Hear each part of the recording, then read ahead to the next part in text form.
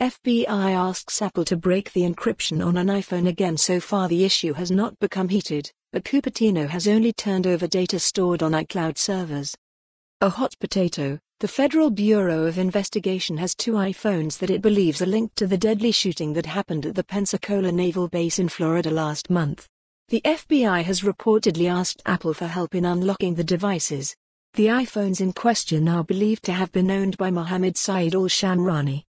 On December 6, 2019, Alshamrani opened fire in a classroom building at the Pensacola Naval Air Station, killing 3 and wounding 8 others before being shot and killed by sheriff deputies. During its investigation, the FBI uncovered 2 iPhones allegedly belonging to the shooter, one damaged by a bullet. The FBI obtained a warrant to search the devices, which are password protected. According to NBC News, the Bureau has attempted to unlock the phones using available tools and brute force methods, but it has been unsuccessful. On Monday, FBI General Counsel Dana Bourne sent a letter to Apple asking for its help unlocking or decrypting the phones. Short of hacking its own encryption methods, Apple said that it is cooperating with authorities. "We have the greatest respect for law enforcement and have always worked cooperatively to help in their investigations," the Cupertino tech giant said in a statement. "When the FBI requested information from us relating to this case a month ago, we gave them all of the data in our possession, and we will continue to support them with the data we have available.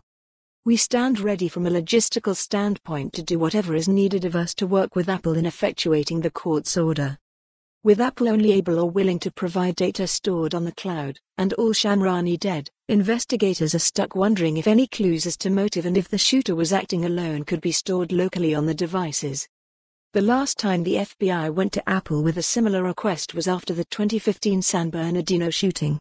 In that case, the FBI demanded Apple crack the device, even going so far as to take the company to court.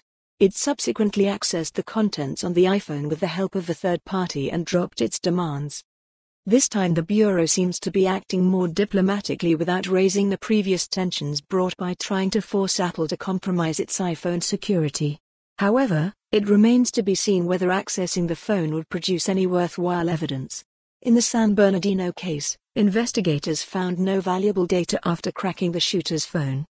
Regardless, investigators are determined to get the contents contained on the phones.